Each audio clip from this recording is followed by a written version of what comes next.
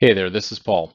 In this video, I want to talk about quality and specifically non-conformance reports or NCRs. For a lot of companies, NCRs are a necessary evil or something they don't even really do that much. If you're an ISO or AS or a certified company, obviously it's a requirement to do NCRs.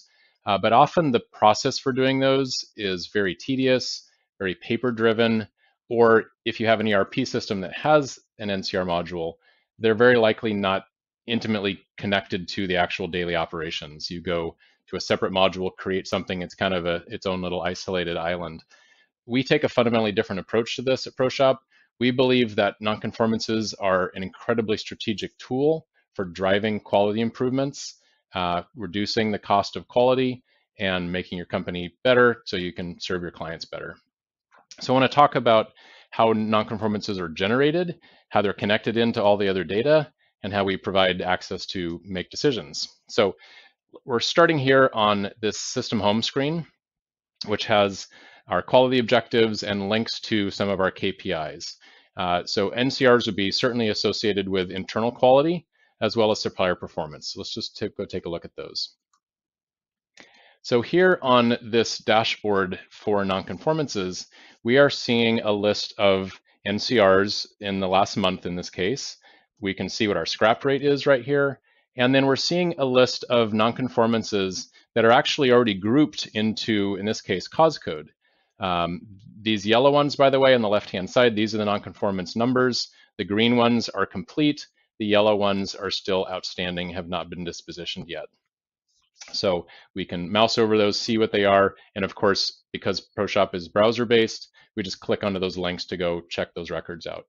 And then we have all sorts of other metadata about the non-conformances. We can see what work orders, what part numbers, what clients, the NCR and cause code, dispositions if there are some yet, responsibility, what machines and work centers those non-conformances were generated at, even which users, created those non-conformances. Who they were assigned to for resolution, dates, and number of parts affected. And down in the bottom here, we can slice and dice this information any way that we want. We could choose to look at, maybe NCR code instead, or I want to only look at our day shift or night shift staff, or only certain certain work centers.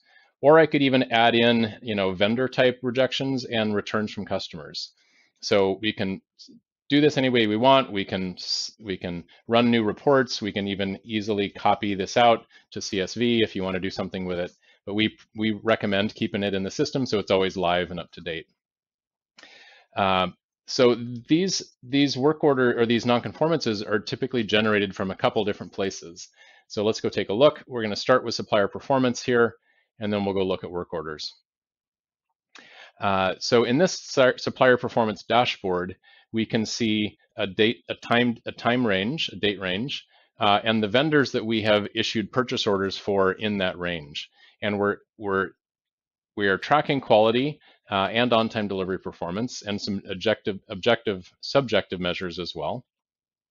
But over here in this far column, you can see this NCRs and corrective actions as well. So these are hyperlinks. So if I want to click on this one for Brauco Metals, for example, and come pull up their actual nonconformance, we can see exactly what happened here. They sent us some material that was not straight. This is obviously an exaggeration, but I found it on the internet. I had to use it. So this is twisted. This was the NCR and cause code. We dispositioned it, sent back for credit. It's the vendor responsibility. And we can just click right here to go see exactly where this was generated in the first place. So this was generated during the receiving process of this material, right? We ordered some material, we rejected one here, we sent it back for credit. And when we click this NCR button, this generates the nonconformance record. So we can do that here by line item. We can also, if we need to reject the entire thing, we can just come right up here and create both a nonconformance or even a corrective action as well. So that's one way things are generated from a vendor perspective. Let's go take a look at a work order. So in ProShop, every part number can have an inspection plan designed and created for it that then gets executed on work orders. So you can develop, and let's just go take a look here. If we're going down to this machining operation, I can see a couple things. Here we can actually see the inspection plan itself. So this was imported through an import process or possibly created manually, but we tie in with a lot of balloon tagging softwares. So you can import this after you do the balloon tagging. And this inspection plan will then get executed both in the form of a first article inspection report or a in-process QC as you're running production. You can see here that there's this one that's standing out as red. We can see the time date stamp of when that NCR was generated, or when that that out of tolerance condition was generated. And if I double click on this, that will allow me to go straight in and look at the nonconformance that was associated with that dimension. So we can see it was positional, there was a feature location problem, setup error, Brian was the user. This is even the serial number. We tie in this to serial numbers if you have serialized parts. It was assigned to the QA lead. It was a misload. They are suggesting to improve the fixture. When this nonconformance gets created, ProShop will automatically send alerts to a number of different people that are listed on a list, so they can immediately get notified about the nonconformance. And of course, the QA lead will also get notified, who in this case happens to be Brian, but they will get notified that they have been assigned a nonconformance that they need to work on. In this case, there's also a picture and a disposition here to scrap. Let's go back to this other page, and I actually want to show you how a nonconformance is created, just how easy it is. So let's say we're checking this bore. It's supposed to be 420. I'm going to say 432. That is well out of tolerance. ProShop instantly recognizes that's out of tolerance and prompts us to create a nonconformance report. Now, if I had typoed this, and in fact I meant 22, I could hit cancel and fix my typo. If indeed this is bad, then I will click OK, and that will immediately generate the nonconformance, pull this metadata in. I'm just going to go ahead and hit save here with my fast key, and I don't necessarily need to fill in the NCR and cause code. We could leave that to our quality staff. So a machinist or an inspector could just generate the report.